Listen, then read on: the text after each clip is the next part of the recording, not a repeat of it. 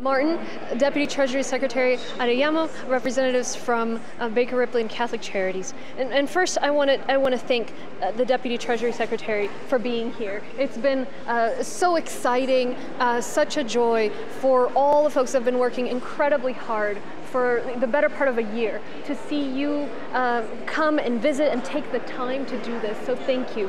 And Mayor Pro Tem Martin, thank you so much for being here and also representing Mayor Turner. It's been incredible. The heart of this partnership is our incredible working relationship between the city and county. So I want to say thank you for that. And obviously Cynthia Colbert and Kali Aguirre, Catholic Charities in Baker Ripley, who've made this possible. This pandemic has knocked a lot of families down, and all of us can remember back in March of 2020 asking folks to stay home so that we could save lives, so that we could keep our hospitals from being overwhelmed. And very quickly that turned into people not having a home to stay in. So we've been working around the clock to keep evictions from happening, to keep folks from ending up out on the street, and this has been the heart of those efforts. In Harris County and Houston, we don't leave people behind. And that's what's at the core of what we're doing here today, is highlighting a rental assistance program. The program is special because of how efficient it is, because of how innovative it is, and because of how equitable it is. So on efficiency, since we launched the program, we have moved at record speed. We launched the program in March. February 25th, actually, February 25th, we launched it. By March, we already had dollars out the door. That is more than what many jurisdictions around the country can speak for. As of this week, we have awarded $137 million to over 36,000 households, over 10,000 landlords, representing 19,000 properties. That is a huge number of people, and as you see, we continue to have events in which we're helping folks who are right on the edge of being evicted or losing their home. The program is innovative. This is not a typical rental relief or government program. We put residents first, not bureaucracy first. From the start, city and county have partnered. We have one single application, one single registration form for landlords. We have the same nonprofit partners, joint governance. We want to make sure that it's not these jurisdictional boundaries that form an obstacle. We have a portal where folks can check the status of their application. So we're used to having, when we order something from a private business, we can see when it's going to arrive, we can track the package. Many times with government programs, you submit an application and you don't know whether you're going to hear back or not. And of course, that causes enormous frustration, anxiety to residents, particularly, we have a guest here this morning, particularly to residents who are already concerned about being evicted. So we have a place where folks can check the progress of their applications. And the program is equitable. We don't just guess where the need is. We have an equity dashboard that identifies where in the county, which census areas need the most help, and that's where we prioritize resources and where we prioritize events. We're meeting people where they are. As you see here today, we go into neighborhoods, we work with navigators, we send legal aid, we work with over 8 nonprofit partners, and we make sure to have, just go to where the need is, as opposed to asking people and setting barriers up for people to go to find the resources that they need. We're targeting support for folks who are about to face eviction proceedings. We actually go through eviction dockets and find who might be evicted and reach out to them so they can apply for the rental assistance program. We've partnered with 6 of the 16 justices of the peace to actually have representatives of these organizations in the courtroom so that before an eviction proceeding goes through, there's an opportunity for landlords and tenants to work through this rental assistance program and get the support they need, both the landlord and the tenant. And so today, we need to first highlight the success of this program, but second, we need to help spread the word. The CDC eviction moratorium is and the need continues in this community. So we do ask that as we see the need, as we see participation, that folks help us spread the word. You can apply online at houstonharrishelp.org, and there are so many people in this community ready and willing to help support both landlords and tenants, and to make sure that we rebuild as strong as we can, come out with a strong economy after as we slowly but surely work our way hopefully out of this pandemic. And of course that depends on vaccination. So I'm going to repeat my remarks in Spanish very briefly, and then we'll hear from Mayor Pro Tem Martin and then from the Deputy Treasury Secretary. Primero, darles las gracias al secretario del Tesoro, al subsecretario del Tesoro, al alcalde interino, a todas las personas que están aquí haciendo este programa posible, la presidenta de Baker Ripley, la presidenta de Caridades Católicas. Estamos todos trabajando juntos por ayudar a tantas personas que enfrentan el desalojo, a tantos hogares, tantas familias que todavía necesitan ayuda. Recuerdo en marzo y abril, cuando le estamos pidiendo a todos que se quedaran en casa para ayudarnos a prevenir muertes y hospitalizaciones. Finalmente, eso ha llevado a muchas personas que están a punto de perder su hogar, que no pueden quedarse en casa porque no tienen casa. Entonces, por eso hemos trabajado por desarrollar un programa de ayuda, de asistencia de renta, que ahora es un modelo para la nación. Es un modelo en eficiencia, es un modelo en innovación y es un modelo en equidad. En cuanto a la eficiencia, hemos trabajado muy rápidamente. Lanzamos el programa en febrero del año pasado y para marzo ya habíamos distribuido los dólares a las familias en nuestro condado. Esta semana hemos otorgado 137 millones de dólares a más de 36,000 hogares, casi 10,000 propietarios que representan 19,000 propiedades. La gran mayoría de la ayuda va tanto a los propietarios como a las familias, y eso es muy único. El programa es innovador. Ponemos a los residentes primero, no a la burocracia. Hemos trabajado la ciudad y el condado mano a mano para tener una sola aplicación, una sola página web, trabajar con las mismas organizaciones sin ánimo de lucro, todos juntos. Y hemos trabajado también en un portal donde los residentes pueden revisar el estatus de su aplicación. Así no es simplemente un hoyo negro, es más como se hace en el sector privado, donde si tú pides algo por internet, aplicas algo, puedes ver si ya se va a procesar o no. El programa es equitativo y esto es importante. No solamente adivinamos dónde está la necesidad, tenemos un tablero de equidad que nos permite ver dónde hay más necesidad, más personas en riesgo de desalojo, y allá llevamos los recursos. Y tenemos eventos como estos, con todos los grupos comunitarios, con abogados, con varias entidades, para todos ayudar a la familia más impactada. Inclusive, nos enfocamos a las personas en riesgo de desalojo, vamos a las cortes y hablamos con ellos allá para prevenir el desalojo. Es una tendencia, sería fácil asumir que ya está regresando la vida a la normalidad, pero ese no es el caso. Semanalmente recibimos de 2,000 a 3,000 aplicaciones y seguimos viendo mucha necesidad. El moratorio federal de desalojos se expira a finales de este mes. Entonces, tenemos que seguir con estos esfuerzos y ahí seguiremos. Por eso necesitamos que nos ayuden a informar a la comunidad acerca de este programa. Invítelos a aplicar. Pueden aplicar en houstonharrishelp.org. Quiero clarificar también, los inmigrantes indocumentados califican para el programa si su propietario se registra. También califica si tiene un adulto en su hogar que tenga papeles. Entonces, aplica también. En houstonharrishelp.org tenemos personas que hablan español, lo podemos ayudar a trabajar con su propietario o ver qué otros recursos le podemos ofrecer. Si está a riesgo de ser desalojado, contáctenos por internet, no se le pide ningunos papeles para el proceso y sí queremos ayudarlo a ver si podemos prevenir el desalojo. With that, I'm so pleased to welcome Mayor Pro Tem Martin, who is an incredible partner and is the reason our work together and the work with Mayor Turner is the reason that we're able to work so well with these nonprofits and make this project successful. So thank you, Mayor Pro Tem. Thank you, Judge. It's an honor to be here on behalf of Mayor Turner and the entire city of Houston Mr. Deputy Secretary. It's an honor to meet you, and thank you for everything you're doing for us. I think what your first question was is, how do you take this success and move it elsewhere in the United States? And I think it's pretty simple. It's having political leaders like the mayor and like the judge and all the elected pull together in unison, no matter what side of the aisle you're on, to make sure you deliver the funds as quickly as humanly possible to the people that are most in need.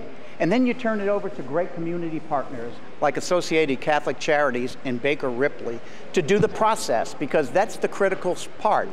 While we receive the money, you have to have a process that takes it from beginning to end. And you see around here the number of people. It's dramatic how much this program with rental assistance has worked, and has worked to get money in people's pockets as quickly as possible with this pandemic we had. So we step out of the way, turn it over to the folks that are the community partners, the not-for-profits, and let them run the process, because that's what they do best. So what I would say to you, Mr. Deputy Secretary, we're honored to have you here. You're a brilliant man, but more importantly, the people here are honored to have your leadership and your vision and your statements here today to show us that you truly care, and you care about this process that works. And we stand ready to work with you and to other folks around the United States to take our process, to mirror it, and to pass it along to other people, so that, more importantly, we get the money in the hands of folks that need it desperately. And also look at the eviction work that we did to make sure that while we're working through the process, people have a place to go. People have a place to rest their head and to cook their food. And that's how the process works. So it's an honor to have you here, sir. And I just hope that we can help you in any way possible. And thank you for letting me say my words, Judge, and God bless. Thanks. Well, let me say thank you to the people of Houston for being such great hosts to me, Judge Hidalgo. It is a privilege to be here in Houston, to get to see your leadership through this trying time. Mayor Pro Temp, thank you for those kind words, and please give my greetings to the mayor, who I look forward to seeing when I'm back in town. To Baker Ripley and to Catholic Charities, it has been wonderful to see the benefits of what true partnership looks like, not only in this community, but also throughout this city and throughout this state. One of the things that I know that is driving your success in addressing the pandemic is those partnerships. The pandemic has been extremely difficult on all Americans. It happened to us, not because of us, and we are still working our way through it. Today, our success in this country is based on the fact that we are getting people vaccinated, and through the American Rescue Plan, we're providing resources to drive the recovery. But ultimately, our success as a country comes down to what it's always come down to, which is the hard work and determination of the American people. And that is true here in Houston. And I've gotten a chance to see that today during the day as I have toured the city and gotten a chance to meet with your elected representatives and see the partnerships that are forming. Ultimately, the thing that we know is that the success of our country comes down to our communities, investing in them, working in them. And the truth is that for each one of us, a home is more than four walls. It's a place where we raise our families. It's a place where we feel secure. And the Emergency Rental Assistance Program that the federal government has started is intended to do just that, to make sure that Americans remain in their home through this pandemic. But in order for that to happen, it requires us to partner with local governments, with community leaders. And what we found is that there is no community that's doing this better than Houston. And that's why I'm here today, to learn from the experiences that you have here in Houston in terms of the partnerships that you've created, in order to make sure that we take those partnerships and those lessons learned and we spread them throughout this country. Because the data shows us that as of June, 1.2 million Americans were Faith Houston. You have found a way to do that, not only by working through the government, but by also working through partnerships that have been led by your government, led by your judge and by your mayor, to make sure that your community groups are working to bring people together, to make sure that resources are getting into the hands of the people who need them, to make sure that people have more than just a roof over their heads, but they have a home, that they have the resources they need to get over the pandemic. And the thing that I'm committed to doing, and that I know the President and Secretary Yellen are committed to doing, is continuing to work with cities like Houston to make sure that you have the resources you need to make it through the tail end of this pandemic, to make sure that what we do what the President has promised, that we build back better. And by building back better, that means that we make sure that the communities that have been the most marginalized during COVID, many who face inequality before COVID, are having their concerns and their needs met during the pandemic, and that we're investing in them going forward. So I'm happy to be here today at this location, seeing people getting assistance to make sure that they can stay in their homes. And I look forward to taking the lessons that I've learned here in Houston and talking about them in Washington and making sure that those lessons spread throughout our country. And I look forward to being back 6 months, a year from now, and seeing the ways in which you've invested in Houston and invested in the future of our country. So thank you so much, Judge, for having me, and thank you all for your partnership and for all the great work you're doing here in Houston. I really appreciate it. Thank you. Thank you so much. We'll take questions. How the application is available to those who do not have access to a computer? Yes, and would you guys like to go over that? Yeah. Hi, I'm Cynthia Colbert with Catholic Charities. So we have come on up. We have an online application so there's only one application, but also we've worked with several agencies here in the community who can get one-to-one help, person-to-person help to apply in case A, they don't have a computer, or just would feel more comfortable getting help to make sure that the application is filled out correctly. These agencies are also on the ground doing outreach to the various parts of our Harris County and Houston. And so working with our agencies and with one another, we've worked to create a fairly, as best we can, barrier-free project so that people can get their rent paid and they can stay in their homes. Get that type of assistance? We do. So HoustonHarrisHelp.org has all the information.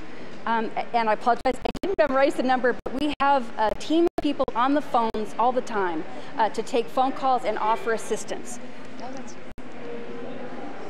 talk a little bit about that on-the-ground outreach, like how you're making sure that people who don't have internet access or who may not know where to look for assistance are staying informed and are aware that this program exists?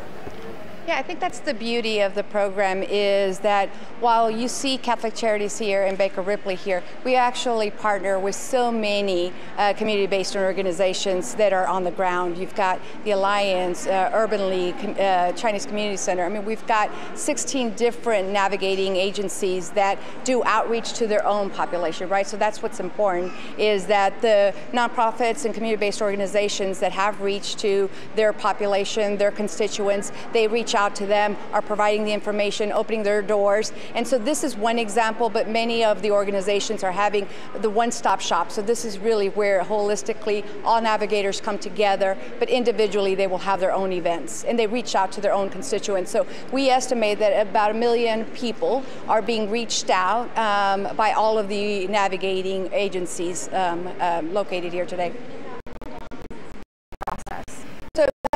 The application process will be, anything 5, 10, 15 minutes. I mean, the process of doing the application. And then we're looking at anywhere between 2 to 4 weeks before, if all the paperwork is complete and everything is well, you're looking at 2 to 4 weeks before the dollars get into the landlord. And during that time, we are in contact with the individual renter as well as the landlord. So they've received information either by email or through a phone call. Let me add something that I think is key to mention, which is the steady stream, right? So weekly, we have a steady stream, about 3,000 applications, 2,500 to 3,000, $8 million consistently out the door, and the vast majority, over almost 90% of applications, go to folks who are 30% the area median income, very, very, very low income. And so that just tells you the extent of the need and the success that these groups have had in reaching out to the most vulnerable communities. So, it's easy to sort of put something on a website and say, everybody apply and leave it there. But what you really have to do for it to be successful is go deep into each community and do the work that is specific to a community. In this community, folks know this building. In a different community, the church, the community center, a park, that might be the place where folks gather. And so these groups know the community and they take the resources there. With COVID cases rising again, is the county considering raising the threat level or taking any other type of action? Look, today we have a little chance to celebrate, and we've done a good job bringing the numbers way down in terms of our hospitalizations and in terms of our cases. That said, the numbers are beginning to tick up again. So it is not a moment to say, all the progress is lost by any means, no. But we are in a precarious situation. There should not be a single other person who is eligible for a vaccine that finds themselves in a hospital bed or worse, that loses their lives because of this virus. There's no excuse for that. We have vaccines that are effective, that are safe, that are free of charge, that are in every corner of this community. We're offering scholarships to children who sign up for vaccines. There's a drawing every week. We have gift cards. We're going door to door. We're taking the vaccines to each different community. So what we need to do right now is really dig down on getting vaccines. If you have yours already, tell your friends, your family, your coworkers, because especially as the kids go back to school, I am concerned.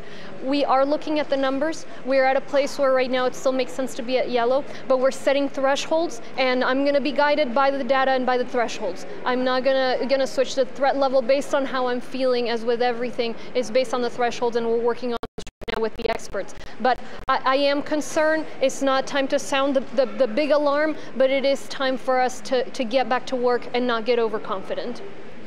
Can you comment on the Texas Democrats who've broken quorum? Do you support their efforts? I absolutely support the efforts of the legislators that are in DC working hard to protect the right to vote. And here's why.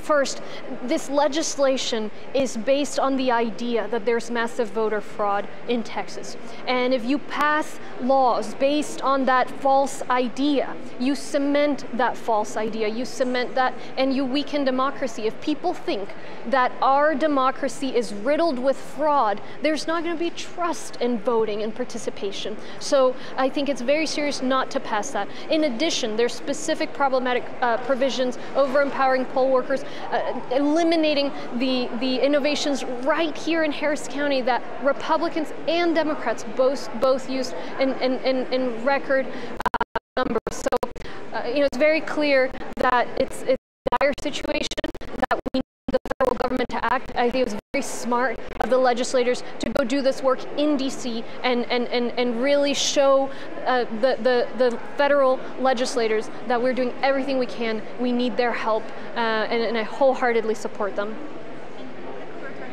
So right now there's no consideration to scale back restrictions of occupancy at businesses and libraries and places like that? Well, if you'll remember, a threat level system is advisory because of the decision Governor Abbott made to strip the emergency powers from the judges and mayors. And so, but I know it's an important message to the community, and it would apply to county buildings. I am not imminently to announce anything new. We're watching the numbers, we're setting the thresholds. Of course, if numbers get worse quickly, we would see a shift in the threat level, but we're going to be guided by the numbers. And look, it's all in our hands. It's all in our hands. Our vaccination rates are progressing. We're improving. Well past 60% of the eligible population has at least one shot. So well past the majority of people who can get the shot have it. If you don't have it, you are definitely in the minority, and you are extending the suffering of this virus in this crisis, including the economic pain. So we need people to get vaccinated so all of us can go back to normal. Everybody can have full confidence in the economy. We can come back even stronger than we were before the virus.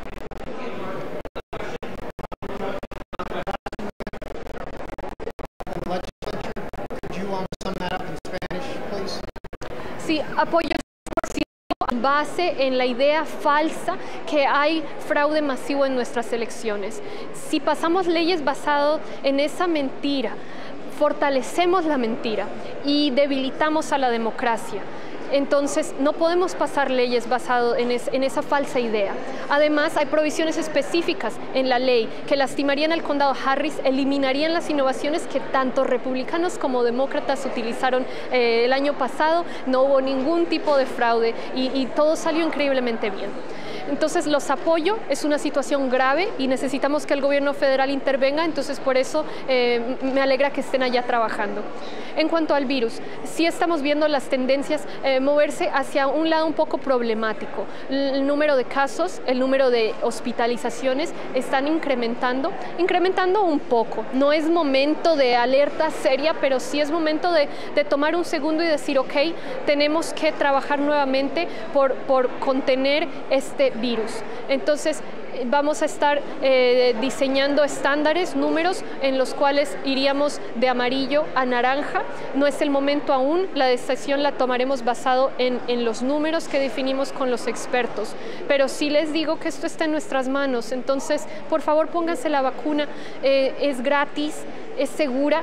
No deberíamos ver ni una hospitalización más, ni una muerte más de personas elegibles para la vacuna. Todos nosotros lo hemos tenido, más del 65% de la población elegible ya se ha puesto a la vacuna. Entonces, haga eso por su familia y por su comunidad para no tener que volver a restricciones y a problemas más grandes económicos para ya poder salir de este virus. De una vez, vaya y regístrese y si ya se ha hecho la vacuna, dígale a sus amigos, a su familia, a sus colegas, dígales que por favor nos ayuden a todos como comunidad. Thank you. All right.